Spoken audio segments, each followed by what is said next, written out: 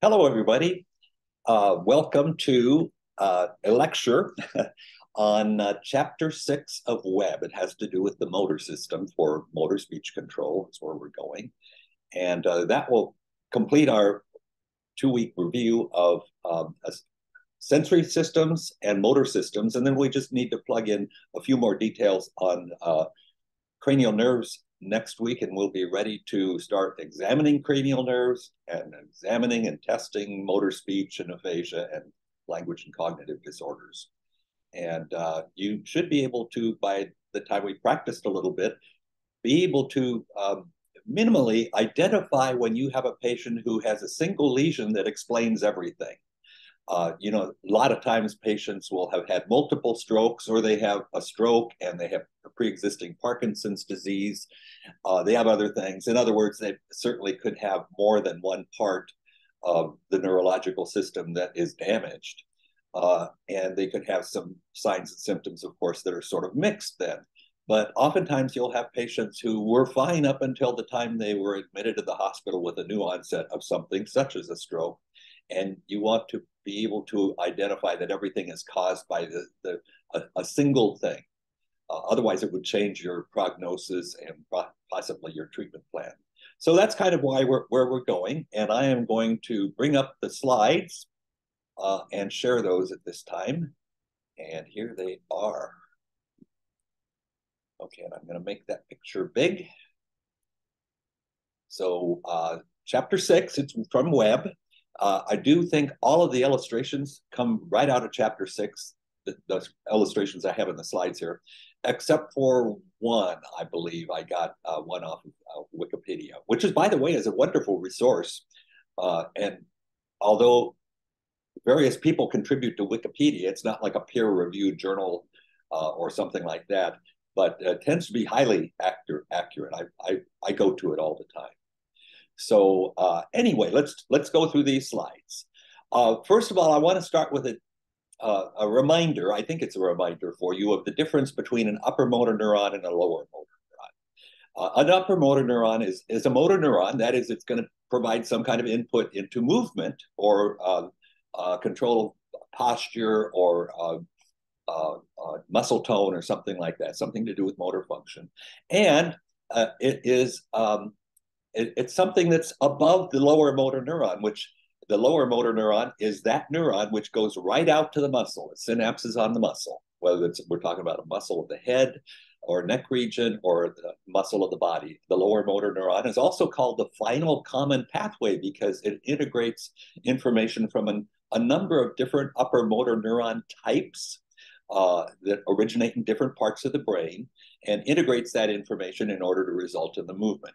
And one more name for that, I'm skipping down to the bottom for a lower motor neuron, is an alpha motor neuron. That's the final common pathway. And then there's such a thing as a gamma motor neuron, which is a lower motor neuron. And we're not going to go into much detail on that. Sort of just jumping ahead to let you know where I'm trying to go with this. And I'm sorry it took so long to get this lecture done. I really pared it down a lot, and I pared it down with this in mind. I just wanted to give the amount of information that I think you need to actually solve clinical problems. So, in other words, no fluff or extra information that might, just learning facts for the sake of facts. But returning back to upper motor neurons, those are motor neurons that connect from cortical areas to lower motor neurons that are found in the cranial nerves. You got lower motor neurons in the cranial nerves, not all of them, but most of them, and spinal nerves. And all right, then an overview of two additional things that I think you probably know, the pyramidal system and the extrapyramidal system. The pyramidal system is a system of upper motor neurons that provide input directly from the motor cortex to lower motor neurons, or the alpha motor neurons, for the purpose of generating voluntary movement.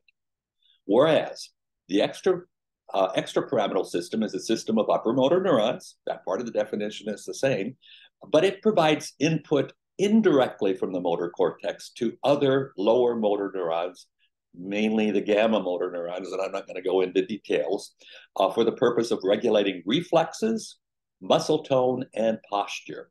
And when I say I'm not going to go into detail, it's not that I'm not going to mention it at all. I'm not going to look at the actual pathways for the extrapyramidal system, you know, where they cross and that sort of thing. I'm going to give you the names of them, and so that you know about them, you know what the functions are. But I think I can simplify the interpretation of clinical signs without going into the pathways of the extrapyramidal system, which are quite complex. And I did have those slides in here, and I ended up taking almost all of them out, including all of them that showed pathways. All right. So we're going to be looking at motor tracts and pathways. These are all upper motor neuron pathways that I show on this particular slide. The two categories of motor pathways are, again, the pyramidal system, which controls voluntary movement, and the extrapyramidal system, which controls muscle tone, reflexes, and posture. But a little bit of embellishment here. Looking at the pyramidal system, it does consist of we can break it down a little bit more and give more names. One of the pyramidal system, one part of the pyramidal system is the cortical spinal tract. Now, what it connects up is shown in the name. It goes from the cortex, where in the cortex, the motor strip, down to the spinal level, down to the spinal cord. And what's it going to do down there? It's going to synapse on a lower motor neuron or alpha motor neuron. But we can take that cortical spinal tract and divide it into two at the level of the cord. In other words, that cortical spinal tract descends as one tract on each side, all the way down to the very bottom of the medulla, what we'll call the caudal medulla. And at that point, 80% of the neurons in the cortical spinal tract decussate. They cross to the other side. And the tract that is formed after, below, I shouldn't say, I said after, wrong, below that decussation is referred to as the lateral cortical spinal tract. So where do you find that tract? In the spinal cord. And I'll show you too in a cross section in just a moment. And then 20% of those cortical spinal neurons do not decussate. They just continue right on down in the second one here, the medial cortical spinal tract. Okay, so cortical spinal tract starts in the motor strip, and it's going to go all the way down to one of the different levels, all 31 segmental levels, each one corresponding to a spinal nerve. It's going to go down there, and those neurons are going to then synapse on some alpha motor neuron. Some of them are crossed and some of them are not. Okay, then going to this one, there's a cortical bulbar tract, which which I think of as a companion. I mean, when it's within the brainstem, those neurons are together with the cortical spinal tract neurons. And what's it called? It's just called the cortical spinal tract. But the cortical bulbar are in there too. So cortical bulbar contain neurons that do exactly the same thing as what we've just been talking about, except they don't go down to the spinal cord. They are shorter, and they only go down to synapse on an alpha motor neuron that's going to innervate something that we're going to talk about as SLPs. In other words, they go down to a motor nucleus of a cranial nerve. It could be the 12th cranial nerve, it could be the 5th, any of the cranial nerves that have a motor component. That's the cortical bulbar tract. It innervates cranial nerve motor nuclei. All right, then the extrapyramidal system controls muscle tone, reflexes, and posture.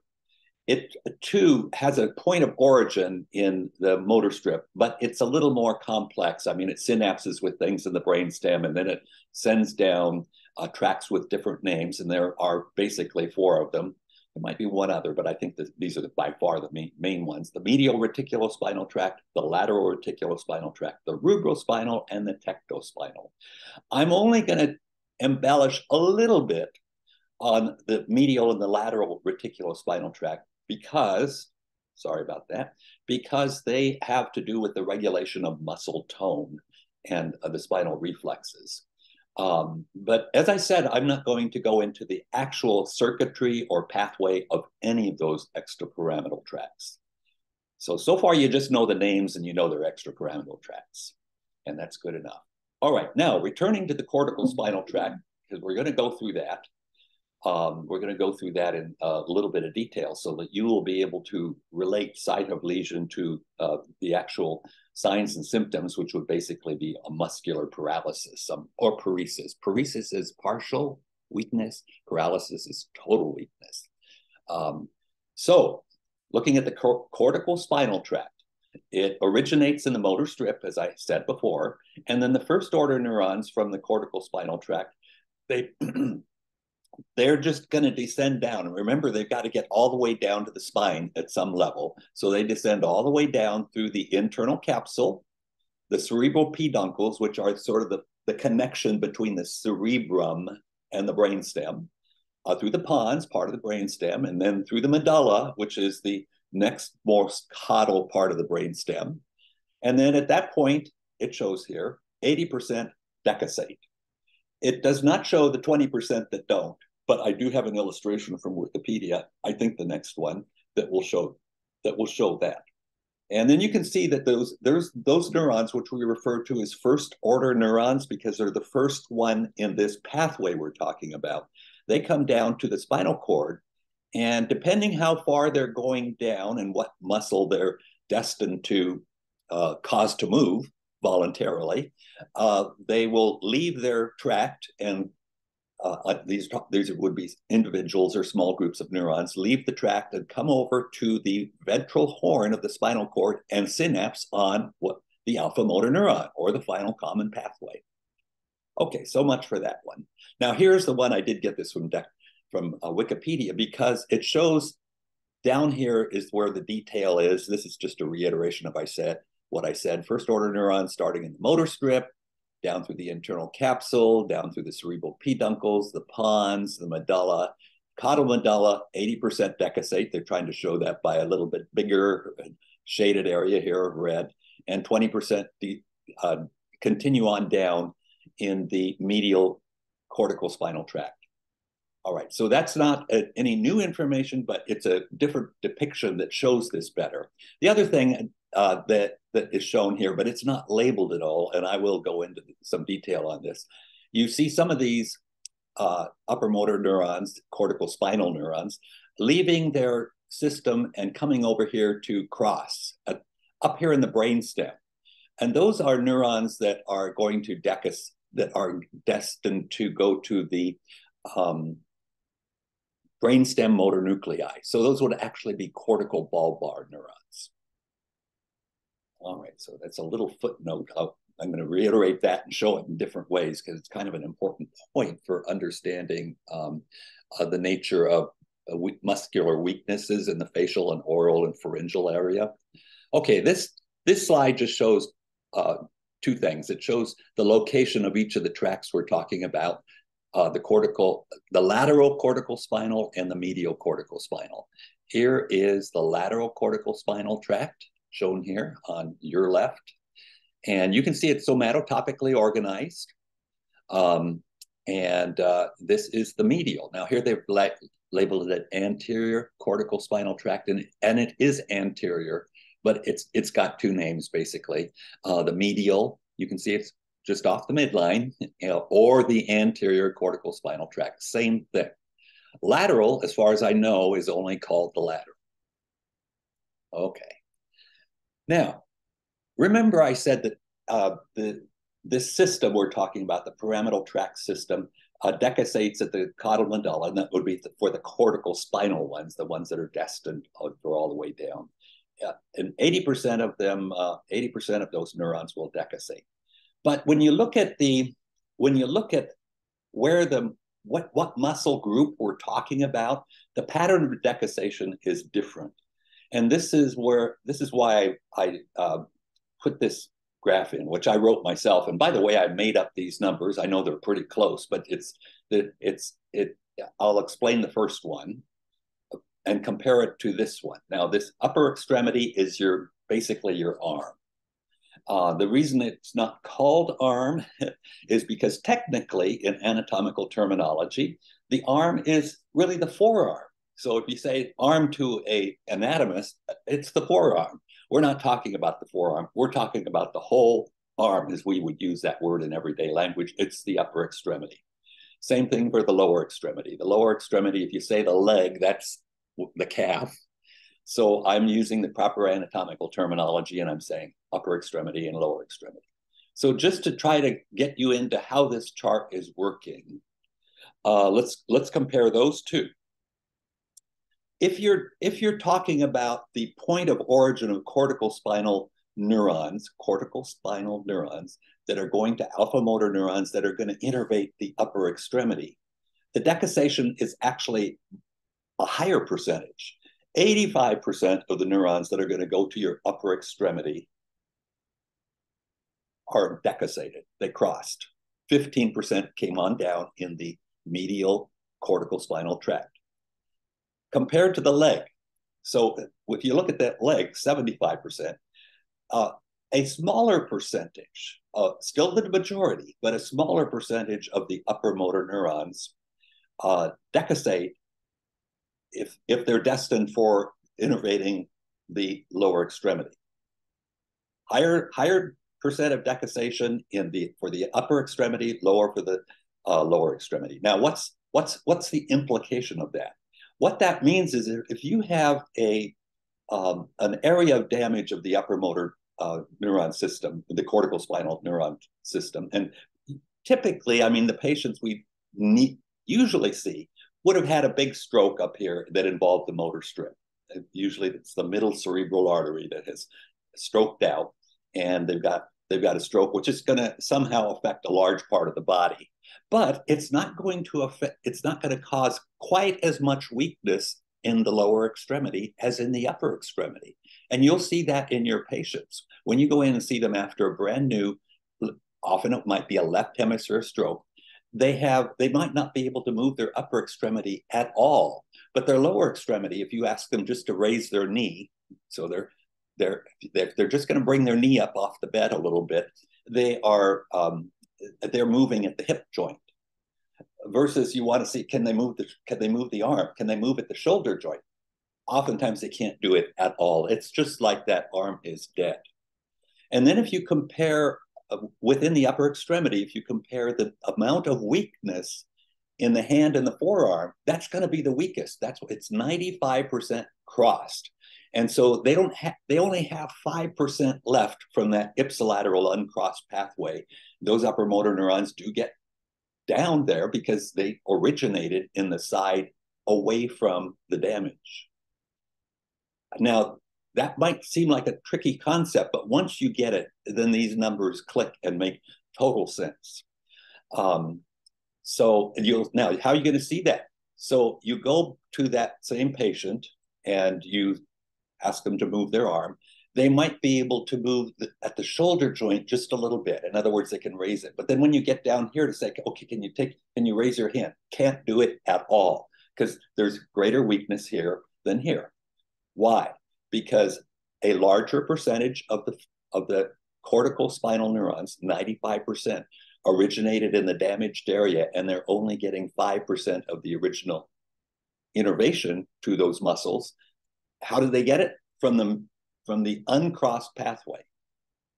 Okay, so now that you've got that pattern, 85, higher for the hand and the forearm, a little better for a little less decussated for the upper arm and shoulder, and then same pattern for the lower extremity, 75% overall, foot and calf, a higher percentage, thigh and hip, a little lower percentage. So you're going to see that pattern very often. Then when you look at the pattern of recovery, it goes in that order. In other words, they might have total inability to do this, move at the wrist, or to move their fingers, because those upper motor neuron or cortical spinal neurons are almost all crossed. So they're really paralyzed. But as the function returns, they'll start to be able to move here first better, here, second at the elbow, and here's going to be the last to return, if it returns, and it may not. Same pattern here. So you're going to see better return in the lower extremity than the upper extremity, and then better return within those extremities the closer you are to the body, is basically. All right, so we're down here to 65. Let's go here another step.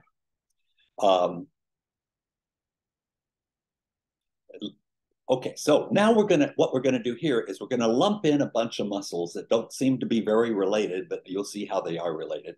The torso, which is basically your body, not the limbs, and the neck, and the upper 1/3 of the face. Also, the pharynx and the larynx and the extraocular muscles. We're not actually going to test those, but it is just a fact that they are in the same group of muscles. Now, what is it that unites these group of muscles in a way? It's that those muscles are innervated basically bilaterally. They get equal input from an uncrossed group of fibers and a cross group of fibers. Or another way to say it is they get equal input from the two sides of the cortex. So what will happen, let's say that, again, let's go to our left hemisphere stroke involving the middle cerebral artery, and you see that they have a right hemiparesis, and then you get to the here, and they're sitting upright. They can sit upright. Why? Why aren't they going like this? Or I guess it'd be like this to the right, because both sides of the torso are getting input from the good side of the brain, and 50%. So are they weak? Yeah, a little weak because they're 50% weakened on both sides, but it's a bilaterally symmetrical weakness.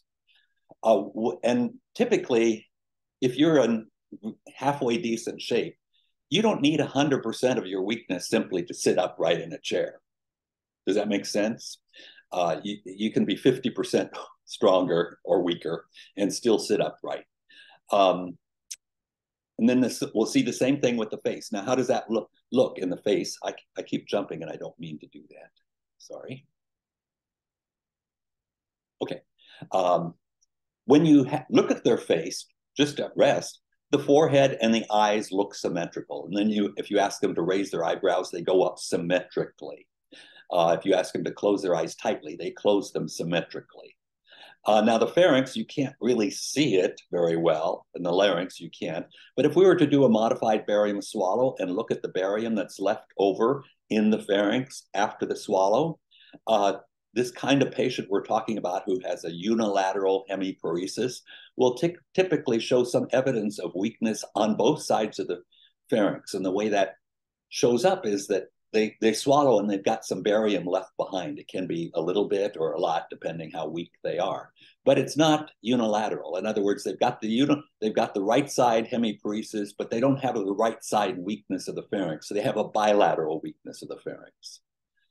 Same for the extraocular muscles, which move the eyes around. If you just look at their eyes are moving in coordination with each other, and they're all aligned and everything. Then jumping down here, let's go here. Tongue and lower 2/3 of the face. What brings those together? The those would be cortical bulbar. The cortical bulbar neurons that originated in the motor strip decussate about 80%. 20% don't decussate, 80% decussate. And so if you look at the lower 2/3 of this same patient we're talking about, the lower 2/3 of the opposite side from the lesion are drooping at rest. And then you ask them to smile, retract the lips, and they have diminished, it could be even absent retraction on that affected side. If the stroke is on the left side, the diminished retraction would be on the right side, and they'd have the right hemiparesis. You see, I'm kind of building a pattern that you're going to see again and again and again. And once in a while, you're going to walk in and the patient doesn't fit the pattern. And then that's when you start looking for something else that's going on, because there's undoubtedly something different from this stroke we're talking about now. The tongue. The tongue is going to show a unilateral weakness on the side opposite the lesion. How does it show itself? It shows it when they protrude the tongue. So they protrude the tongue, and the tongue deviates to the weak side.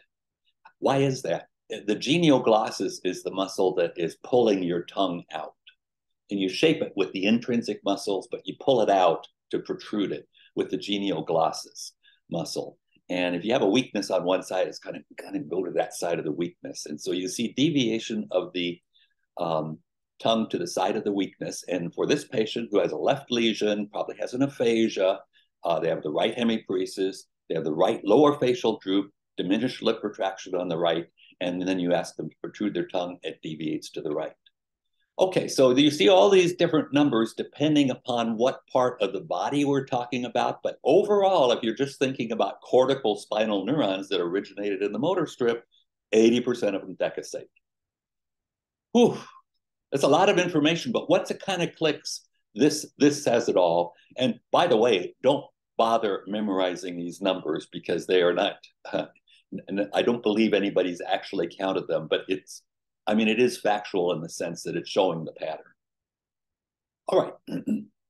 Now we're talking about the same phenomenon here and just embellishing a little bit from what I just said here, because notice I was talking about some cranial nerves, which you talk about pharynx and face and extraocular muscles and tongue. That's cranial nerves. So going to this one, this shows the cranial nerves at kind of united together with the system we just finished, which is the cortical spinal. So here's the motor cortex. Here's a heavy black line, which they're showing decussates across the midline and forms a lateral cortical spinal tract. Here is a dotted line that does not decussate at the caudal medulla, but just continues on down as the anterior or medial cortical spinal tract.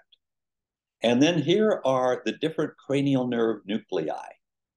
3, 4, and 6, extraocular muscles.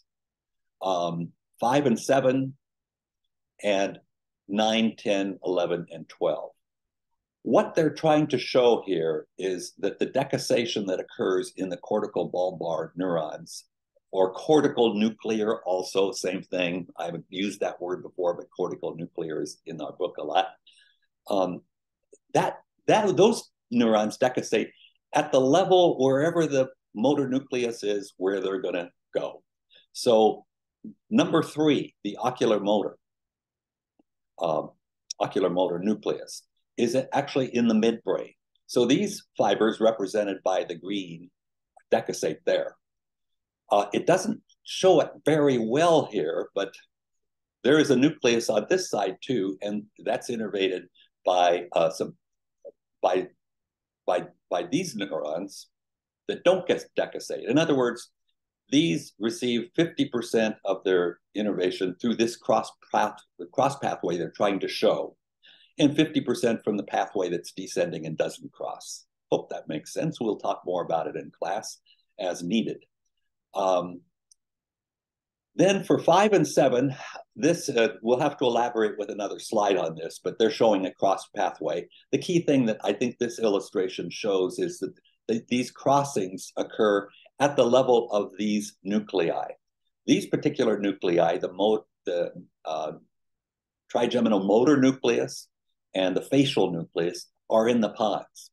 So these cortical bulbar neurons that are decussating do so at that level.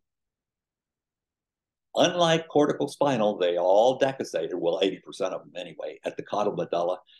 The cortical bulbar neurons decussate at the level of their destination, wherever they're headed for, whatever nucleus with the alpha that contains the alpha motor neurons they're going to synapse on.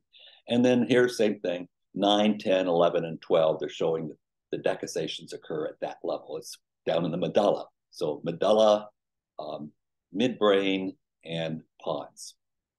All right, I think that this just puts it into words. The cortical bulbar tract is a companion tract to the cortical spinal, but the neurons synapse on lower motor neurons in these cranial nerves. Notice I don't have all the cranial nerves because not all the cranial nerves have somatic I should say striated muscles that will get innervated by this system we're talking about.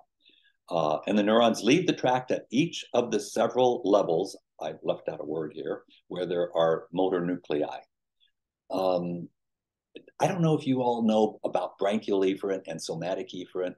I make a reference to it here in case you are aware of them. This is where it would fit in. At this point, I don't see that we have to go into any detail. When we look next week at cranial nerves, I will bring that up a little and embellish on that. Okay, so now we're going to look at the different patterns of decussation for these cortical bulbar neurons in the next slide. And it should, these 3 slides, the previous one, this one, and the next one, all kind of fit together and show, I would say, similar information in a little bit different way. Okay, so here again, these are the cranial nerves we're talking about. I left out 3, 4, and 6 because we're not really going to test them, but you know about them. It's a bilateral innervation. I could have added another line and put 3, 4, and 6, bilateral innervation. So what that means when we put bilateral innervation is that the lower motor neurons receive 50% of their input from the crossed pathway that originated in the opposite motor cortex, and 50% from the uncrossed pathway that originated in the ipsilateral motor cortex. All right, by the way, just as a reminder, more detail next week, quite a bit more detail on this, but what does the trigeminal nerve innervate as far as striated muscles? The chewing muscles. So that tells us something about the typical kind of a phasic patient we'll see who has the left hemisphere stroke and the right hemiparesis and the right lower 2/3 of the face drooping and the tongue deviating to the right. But you look at their chewing muscles, we can test it in various ways. They're functional. They're not asymmetrical in their function. Are they weak? They are weaker, but the point is you don't need 100% of your strength simply to chew. So they're functional. Facial nerve, next one. That's mixed bilateral and contralateral innervation. Bilateral for the upper third, contralateral for the lower third, 2/3, I should say. Glossopharyngeal and 10, both bilateral. One little proviso on the glossopharyngeal, it only innervates one muscle. That's it. It has a lot of sensory functions going, but only one muscle, and that's the stylopharyngeus. So from a clinical perspective, I guess I probably won't bring that one up again because I'm not make reference to it next week, but we can't test the stylopharyngeus. There's no clinical way to using your traditional examination methods to test that muscle. So we don't really worry about it. The vagus nerve, on the other hand, we're a little more concerned about that because it's a lot of muscles. It's all your constrictor muscles in the pharynx, and it's all your intrinsic laryngeal muscles get innervated by that vagus nerve. The vagus nerve, by the way, does have other functions. We'll review those. But as far as muscular function or the striated muscular function, it's a bilateral innervation pattern, which meaning both sides of those structures receive 50% of their input from the opposite and 50% from the ipsilateral motor cortex. There is a significant life-preserving function, let's say, to that pattern for those muscles. If you have a profound weakness on one side of the larynx, especially, you won't be able to close the larynx, which means you won't be able to prevent aspiration during swallowing, which means you probably will die. So the system has kind of developed itself in a way that allows one half of the brain to be damaged at the cerebral level, especially, and you still can swallow, probably not perfectly, by the way, but somewhat safely. Spinal accessory is contralateral, and we're not actually going to do testing for the spinal accessory. I mean, it's got a kind of a complex circuitry, and the way we could test it is by turning the head against resistance, and by doing that, you're testing the sternomastoid, or elevating the shoulder against resistance, and you're testing the muscles up here. But as SLPs, I used to test it, actually. I was trained to test it, but I figured out that it was not making any difference in my patient care, so I ended up not testing it because if you're seeing people in a hospital, oftentimes they're very sick and they don't have much endurance. And so you can't test a lot of things just because you know how to. And then the hypoglossal it is primarily bilateral, but I think of it as a contralateral pattern of innervation because the way we test it, I mean, the most let's say obvious test is tongue protrusion, and that genioglossus is contralaterally innervated by the cortical bulbar neurons, most of them across. So they're going to show that weakness. The intrinsic muscles are more bilaterally innervated. So the tongue is not going to be completely paralyzed on one side, but it will definitely show its weakness if you have an upper motor neuron lesion in the manner that we're talking about. Hopefully this is beginning to click. I know you're going to have to come back on that. And I guess I'm glad we're recording it so that you have a chance to think about it a little bit, and then we'll study it in the classroom, and I'm going to give you a bunch of problems to solve. And by the time you can solve those problems, you understand that material. All right, a little more detail on the facial. What this shows is it shows fibers up here, which would be cortical bulbar. How do I know that? Because they're destined for lower motor neurons that are going to the face. That would be what cranial nerve are we talking about? 7. It's cranial nerve. So they are not going down to these neurons are not going down to the spine at all. They're right next to the cortical spinal, but those are the cortical bulbar. And what they're trying to show now with the pattern of solid lines coming from one side and dotted lines coming from the other side is how let's see, here's a facial nerve. And they're trying to show that the forehead gets from both sides, but the lower 2/3 gets primarily from the opposite side of the lesion, opposite side of the brain, I should say. Sorry about that. All right, so that's what they're trying to show here. This one is crossed. This one is crossed. The ones coming up here to the forehead are uncrossed. Okay. All right, that gets us through cortical spinal and cortical bulbar. And I do believe it gets us through the pathways that we're going to be looking in detail. What I'm going to look at now is the extrapyramidal system. And this is more at a, I guess, a descriptive level without quite the precision. The reason for that is we could spend a couple hours probably talking about the extrapyramidal circuitry and the actual pathways and everything, and the stretch reflex, which I hope you studied a little bit in 474 or your neurology course at the undergraduate level. But I can boil it down to something really easy. If you're talking about damage to lower motor neurons, there's going to be a certain pattern of weakness, which we refer to as flaccid paresis, weakness, or flaccid paralysis. The implications of the word flaccid mean that there is no information getting through. I mean, they can be totally limp, that's got no muscle tone, whereas with spastic, there's going to be not only muscle tone, but higher than usual muscle tone. So that's a lower motor neuron lesion. Whereas with an upper motor neuron lesion, it's going to be spastic. So flaccid, lower motor neuron, spastic, upper motor neuron. And basically that's enough circuitry, because you know what upper motor neurons are. If they're upper motor neurons in the, there's going to be spasticity. Okay, now what are these? What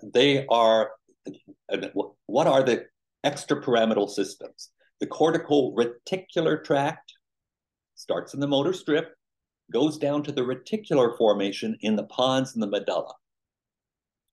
So it originates in the motor strip and other areas of the cortex, and it generates EPSPs in neurons in the pons and the medulla. All right, now that's one, cortical reticular, just from the cortex down to the brainstem, basically, 2 parts of the brainstem. Then the lateral reticulospinal tract takes off from one of those. It participates in the generation of the muscle tone and stretch reflex. It originates in the medullary reticular formation, and it generates IPSPs on the gamma motor neuron. Um, Now we could work on this a little harder, or I could just take those things out. I don't think I'd be asking you questions on it because I'm just actually just wanting you to know what the extrapyramidal systems are, what the names of them are. And so these are the names: cortical reticular, lateral reticulospinal, which basically has an effect of decreasing muscle tone if you put activity into it. Medial reticulospinal tract basically has an effect of increasing muscle tone if you put activity into it. Okay, and then not quite done with extrapyramidal. Vestibulospinal tract facilitates reflex activity and spinal mechanisms for controlling muscle tone for body position.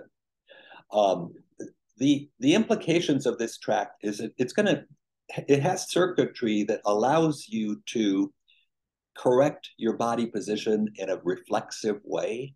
If you start to fall, sensory information obviously has to go up to your brain to tell you I'm falling and you do something about it. But it does go up to the cortex and you will feel that you're falling. But before you ever feel it, it will already start to correct yourself. Your arms will already start to come out and you do whatever you can to break that fall through things that are going on in this system. Your vestibular system is picking it up and you're starting to correct it before you process it up here. That's the purpose of this. Rubrospinal transmits coordinated input from the cerebellum to lower motor neurons. So again, this has to do with coordination, and it pushes the task of coordinating the contraction of various muscles to accomplish a smooth movement without it all having to go up here. Is information going to go up here so you can feel it? Yes. But before that happens, you will already be having smooth muscles. So basically, that's what we're going to do on the extrapyramidal system. All right, I want to say a little bit more about the muscle tone and stretch reflex. It's required to understand upper motor neuron injury results in spasticity, which I mentioned. If there's upper motor neuron injury, there's probably going to be weakness, almost certainly going to be weakness. And it's going to be referred to as spastic weakness or spastic paralysis if it's total, and spastic paresis if it's a partial weakness.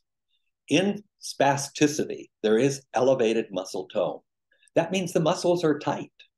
And if you look at the pattern of spasticity, of a typical stroke patient that we'll see so many of, you'll see that after they've had a chance to kind of stabilize, their muscles will become more and more spastic for a few weeks. And they're very typically going to have this particular thing that I'm trying to show you.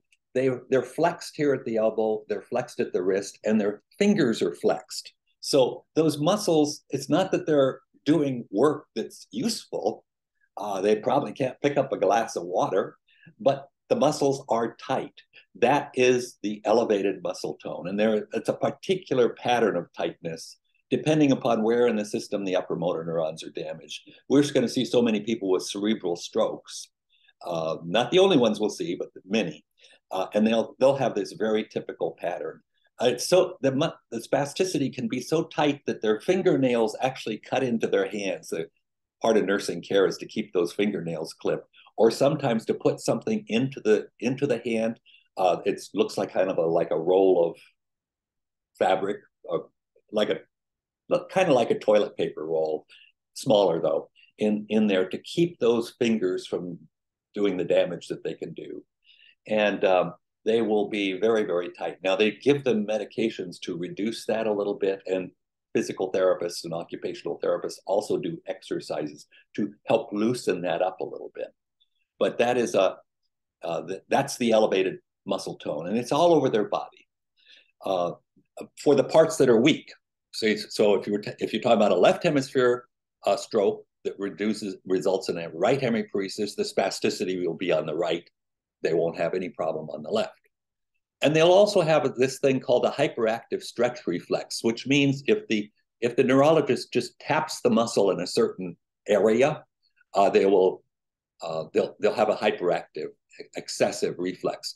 A really typical test that is done, and you know about it, would be the knee tap, the knee jerk test, where they tap the patellar muscle and the leg extends in a reflexive movement. All right, lower motor neuron injury, on the other hand, results in flaccidity, or a flaccid paralysis if it's total, or a flaccid paresis.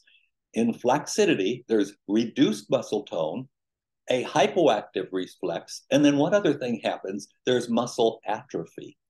There's something about that having I'll call it a patent or useful, actually connected up lower motor neuron to the muscle, which keeps the muscle, even though it may not be able to move, it is able to maintain its bulk better. Now, it will get some atrophy, but it'll maintain its bulk better. So there's noticeable muscle atrophy with lower motor neuron lesions. All right, now this is a key slide because I told you I'm not going to go into the circuitry of all that results in it. And we're not going to go back up to the pontine and the medullary reticular formation and the medial and the lateral reticuli and show all this, and the stretch reflex to come down to the muscle and show all of that. We're not going to do it because this is really all you need. If the lower motor neuron is damaged, there's going to be a flaccidity. If the upper motor neuron system is damaged, there's going to be weakness, and it's going to be spastic weakness or paralysis, depending how complete it is. Okay, now I want to just say, I'm not going to show the circuitry of the stretch reflex, but I want to tell you kind of what it's for, why all this fuss about the stretch reflex. So here's the deal. Your cortical spinal and cortical bulbar neurons carry messages down to the muscles, or the lower motor neurons that go to the muscles, to tell them what the target movement is. Maybe the target movement is this, to bring up a glass of water to my lips. So I have to go through these different points in space to get up here. What that system, the cortical spinal or cortical bulbar system, does not do is tell exactly how much muscle contraction is needed. It just gives the targets. I want you to come from here to here, okay? Then what happens is that you have to put force into the muscular contraction, depending upon whether you're picking up a feather to bring it to here, a glass of water to bring it to here, or a brick to bring it here. You see, I hope that illustration makes sense. It's going to take a different force depending upon the specific circumstances of the task. Cortical spinal just tells the target movements that are going to be needed. And then the stretch reflex actually generates the amount of force that's needed. How does it do it?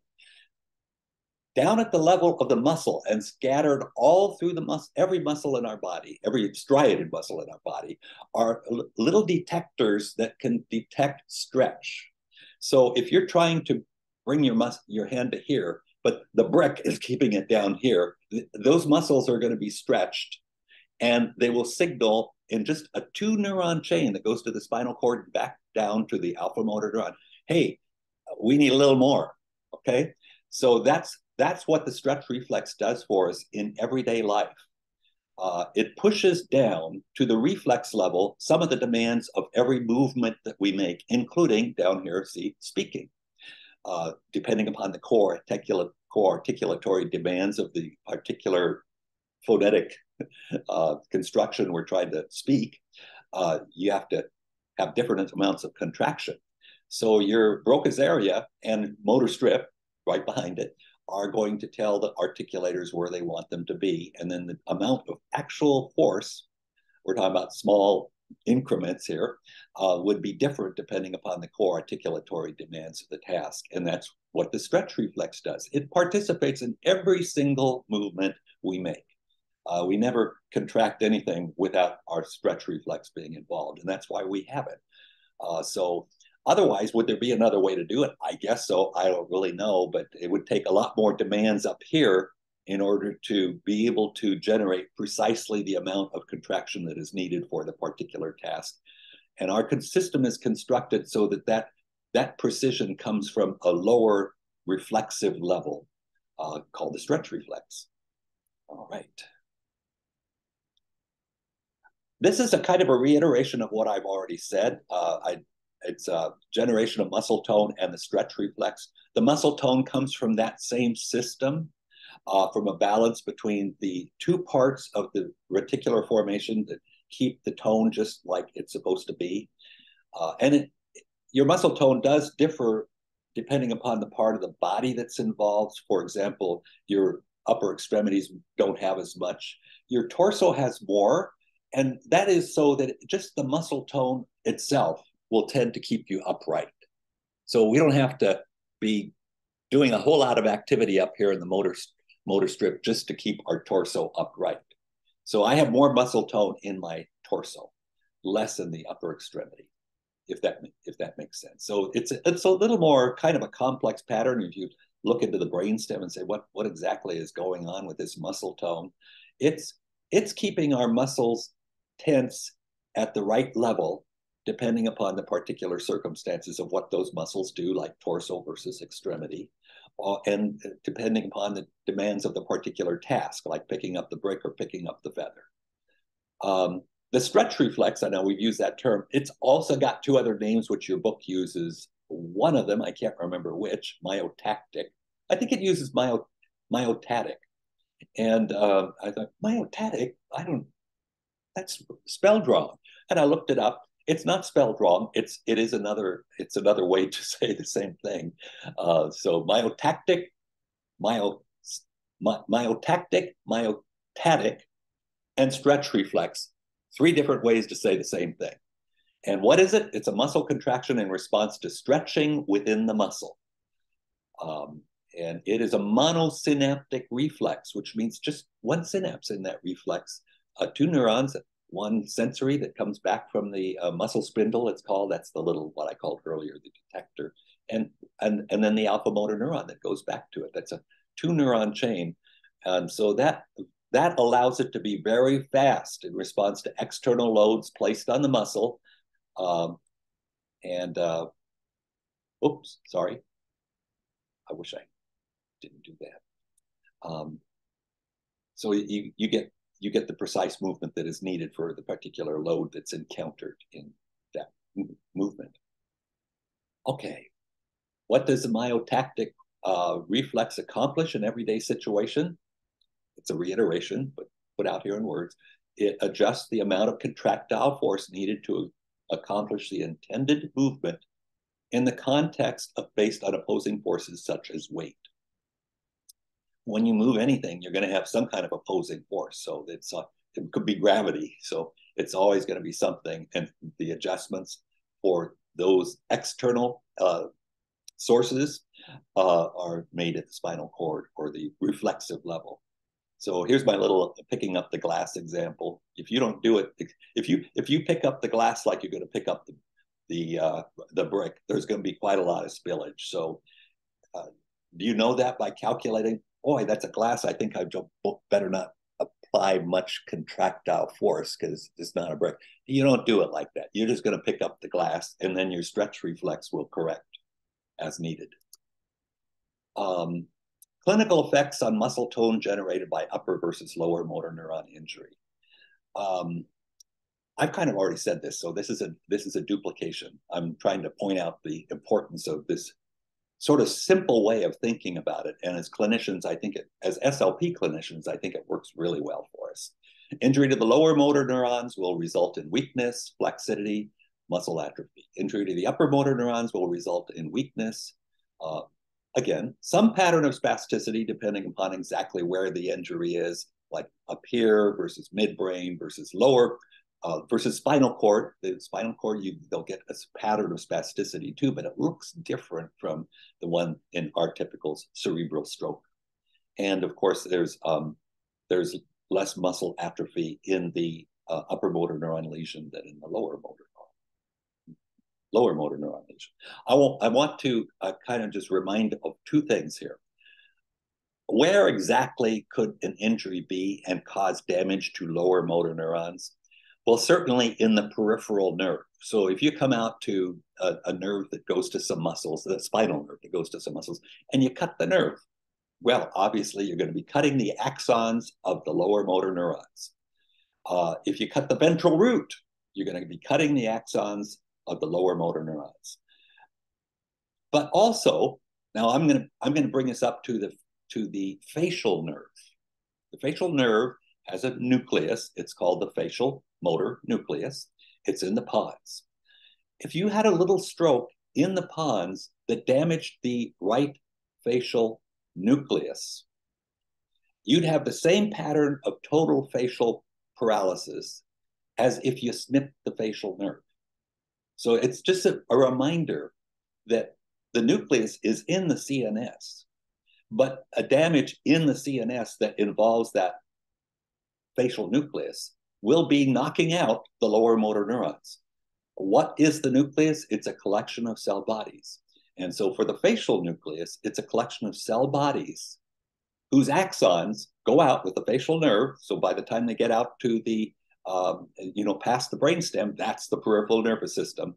And you cut that, you get the facial weakness on the whole side. If you do that, you don't get that protection from the bilateral pattern of innervation that we looked at in 2 or 3 slides. There's no neuron to go to those muscles, so you get a total facial weakness on the whole side of the face. It's actually called a Bell's palsy if you do it with the 7th cranial nerve. Okay, and we'll remind of that again and again, because the implication is that if you have a brainstem stroke, it's very likely it will involve some some cranial nerve motor nucleus, and you'll have those lower motor neuron signs ipsilaterally. And that same stroke has most likely damaged descending upper motor neurons. And so you'll have spasticity and spastic paresis or paralysis on the opposite side of the body. So you see somebody with a right total facial weakness and a left hemiparesis with spasticity, flaccidity up here, spasticity the rest of the body on the opposite side. That can only mean one thing. That is a pontine lesion on the side of the facial weakness. I think I said right. All right, so that's the level. We don't have to go into all the circuitry to figure that out. We're just seeing these certain patterns that jump out at us and tell us, oh, that's brainstem, that's all upper motor neurons, that's cerebrum, whatever. We'll have lots of examples. Okay. Other signs of upper motor neuron injuries, just to kind of remind you now. As far as I know, SLPs don't test these. Neurologists absolutely do. They're going to test for the Babinski. It's a stimulus to a strong scratching movement of the sole of the feet. If you want to see it, it's just about a 2-minute video. I'm not going to play it now because you can play it if you want to. You don't have to, because I think it's enough to know that the Babinski sign goes along with spasticity, and it's a sign of upper motor neuron injury. Clonus is another kind of reflex that the neurologist will test for. And what they do is they take the foot and they just push all the toes up. And then what happens is the foot starts going like this by itself. So they push the toes up and then let it go, and the foot's going like this for a few seconds. And there's an example of that too. Again, it's just a couple of minutes. What is it? Sign up, upper motor neuron injury. You're going to see it in spasticity. Okay, now a change of pace here. And again, we're not going to do circuitries. I want to just mention the basal ganglia. You probably know from 474 what they are. They're deep nuclei within the cerebral hemispheres. It goes thalamus most centrally, internal capsule, which are those descending and ascending connections. We talked about the ascending sensory connections going through the internal capsule last week, and now the descending cortical spinal and cortical bulbar and upper motor neuron pyramidal systems, extrapyramidal systems too. And then outside of that, the caudate nuclei. The caudate nucleus, the putamen, the globus pallidus, all parts of the basal ganglia. And what do? Well, they accomplish a combination of inhibition and excitation with other parts of the brain to coordinate movements, basically, and to keep them smooth. And you get a little bit of an inclination about what the basal ganglia do by looking at the disorders that evolve from damage in those areas. They're movement disorders, basically, is what they're called. They're not paralyses or pareses. They're movement disorders. One is an akinesia, which there's poverty of movement, meaning reduced. So Parkinson's disease is a very common disease that involves usually both sides of the brain, and there is a paucity of movement. If you just look at, for example, their papapas, we all would say pa pa pa pa pa pa pa, but they blur it with the very minimal movements. You see, I'm not moving my lips much at all. Don't have a normal excursion of the mandible and the lips. I'm going, it can sound just that blurry. It's a paucity of movement. It's fast, but it's a paucity of movement. And then a dyskinesia involves excessive involuntary movements. They can be unilateral, and if they're unilateral, it's typically caused by contralateral basal gangliar involvement. And that does happen. It could happen with a stroke. It could happen with a tumor. Many times the dyskinesias are caused by more of a systemic thing. Like in the case of the Parkinson's disease, it's a problem with dopamine. And so it's not that the structures themselves, I'm not saying there's no damage there. I'm just saying if you look at a CT scan, there's no big stroke or anything like that. The transmitter system, but in the synapse is not working correctly, so it's bilateral. And same thing for Huntington's chorea, typically bilateral, and tardive dyskinesia, which is a movement disorder as well. Okay, so these are the dyskinesias. Chorea, the choreas, Huntington chorea is one of them, involve quick, random, hyperkinetic movements. Athetosis, which involves slow, irregular writing and writhing. I meant to say writhing, excuse me, there's an H missing there. Let me look at what slide that is so I can correct that. 22. Okay. Sorry about that. Myoclonus, which is a brief, almost lightning-like contraction of a muscle. By the way, if you want to see these, just go to YouTube and put in myoclonus, and you see a bunch of them. Then facial and tardive dyskinesia. These are bizarre movements of the face and tongue. And I've seen many of them, but fortunately not so many in the last 20 years. They were very often caused as an adverse reaction to the most common antipsychotic drugs at that time, Thorazine and Milorel. You might have heard about them. But in 2005, I don't think they became absolutely outlawed, but it became not best practices to give them because of these reactions that happened fairly often. Not in the majority of cases, but fairly often. Somebody can be going along on their Thorazine and hopefully getting the benefits from it, and then they've been on it for a year, and then one day they pretty rapidly develop a tardive or focal point dyskinesia or facial dyskinesia, a dyskinesia that involves only the face. And so now those drugs were replaced in 2005 by newer drugs, by newer antipsychotic drugs. Seroquel is a common one, which caused dyskinesia sometimes, but much less frequently. So that's why I can't say I did not ever see anyone after 2005, but I saw quite a few people.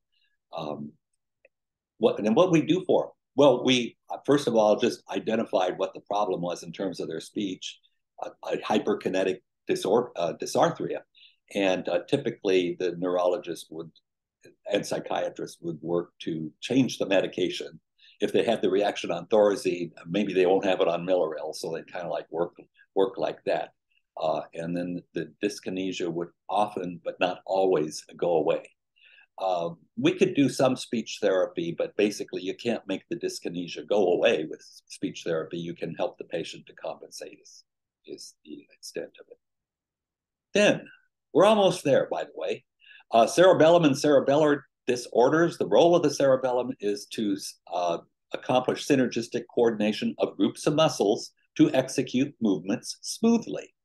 The disorder that results from cerebellar lesions or dysfunction is called ataxia, and it's a coordination problem. Ataxia is a coordination problem. It can be unilateral. If there's unilateral damage to the cerebellum, for example, a stroke, you can certainly have a stroke in the cerebellum. The ataxia is ipsilateral. I had some slides that go into the circuitry that will explain that, but I think it's enough just to know that cerebellar lesions will cause an ataxia. And if it's a unilateral lesion, the ataxia will be ipsilateral to the lesion on the same side as the lesion. If it's a bilateral, it will be the whole body. What, for example, is a common cause of a bilateral ataxia? Alcoholic encephalopathy, where somebody has drunk enough for a long enough period of time to kind of mix up their cerebellum. And it's not just on one side, it's both, it's everything in the cerebellum, and they get ataxia. And I have an example, a 2-minute example here of ataxia of gait, meaning of walking. And you can see why they look like drunk, really. And then I have here an example of unilateral ataxia. And you can see that the 2 tasks that are used to identify a unilateral ataxia. If you were testing somebody who has bilateral ataxia using the test for limb apraxia, you'd see they have it on all four limbs. They just as a simple one, they'll show you this if you look at the video. If you put your finger out here and then have the patient touch your finger and then their nose, and then again their finger and their nose, and then and back and forth a few times, they will show that they're going like this if they have an ataxia. And if it's unilateral, they'll show it on one side but not the other. Okay, a few more terms that have to do with cerebellar disorders. These are things that would be seen in somebody who has the ataxia. One is dysmetria, the inability to regulate distance, speed, and movement. So that is slide 24, and I left out a word. So we'll go back and fix that before I post these in a few minutes. Okay, coming back here. Adiadokinesia, the inability to perform rapid alternating movements of the tongue. I don't mean the tongue, rapid alternating movements. So if you go to, we do it in speech by going pataka, pataka, pataka, pataka. That's a diadokinetic test for speech production. And so it's alternating movements, it's rapid, and they have great coordination problems with that. They also have intention tremors, which are tremors that are present when they move. As opposed to people with Parkinson's disease, they have a resting tremor where you just look at their hands, they're just sitting there, and their hands are going like this. That's a resting tremor. An intention tremor is a tremor when you're moving. And then they'll have nystagmus, which is an oscillatory movement of the eye. It can be in any direction. If you ever are stopped, as I told you about being stopped one time, it was scary, but because I had a drink, one drink. But the first test they do, they just look in your window and say, "Have you been drinking tonight, sir?" And yes, I had one drink. And then they say, "Well, you look at my finger," and they going like this, and they will see nystagmus if you've been drinking excessively, and it's kind of a back and forth fluttering of the eyeball, not the eyelid, the eyeball, especially at the ends of the movement. So you'll see it well illustrated if you look at that little 1 minute nystagmus. And then last but not least, a sign of a cerebellar disorder would be ataxic dysarthria. And we will learn to identify that in 2 weeks. Okay, last slide. Whew. I don't know which of us is more tired. I'm worn out. This is a slide that looks almost really familiar. You've seen it a number of times. What I did was I added in ventral root this time. Why? Well, because the final common pathway, the alpha motor neuron, they go through the ventral root. So if you had only a ventral root damage, which could be again by a spinal laminectomy or a fusion that we talked about, accident that occurs during the surgery, You just get a motor sign. What kind? Flaccidity of a certain group of muscles that would not be in the dermatome, but in the near vicinity of the dermatome that's involved. So if you think what muscle, you can actually look it up. What does T6 innervate in terms of muscles? It'd be a certain list of a half a dozen or something like that. So that one is new. I think these are all the same. Right side of the cerebellum, I added that in. Right side of the basal ganglia, I added that in. And then I did, I think this one down here said just the right post-central gyrus in the facial region and the upper body region. I put in precentral to capture that motor part. So what I'm going to ask you to do, to the extent that you can, you don't have to come in with prepared answers. I'm not going to collect them or anything like that. But you can think about them and work on them all you want, as much as you want, in any way that you want. What we're going to do when we come in is answer any questions that you have on any of those slides, number one. Number two, we're going to just tell everybody to break into small groups of 2 or 3 and solve the first of these, what is it, 8 or 9 different problems. What does it mean to solve? List the signs and symptoms, the specific signs and symptoms that you would expect to occur with this one. And then we'll come back together and we will troubleshoot as needed. Then we'll go to number 2. And that's, pardon me, I didn't mean to do that. And that's how we will go about our class next time. And then I will throw additional ones. These are kind of simple in one sense. They're all right. How about if I just throw you a left, and how about if it's not T6? But the principles would be the same. The principles would be the same. So we are done. Next week, I will do the same thing for this cranial nerves. So you already know quite a bit about the cranial nerves, but we will tick through them one by one with emphasis just on the speech-producing ones.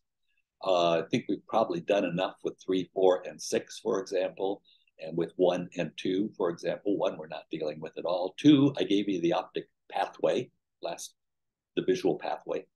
Last week we went through it, but we'll keep integrating those things. So at some point, then I'm going to ask you to talk about the visual signs in addition to everything else. That's it, and I will see you next Tuesday. And have a wonderful weekend or week or whenever it is you catch this video.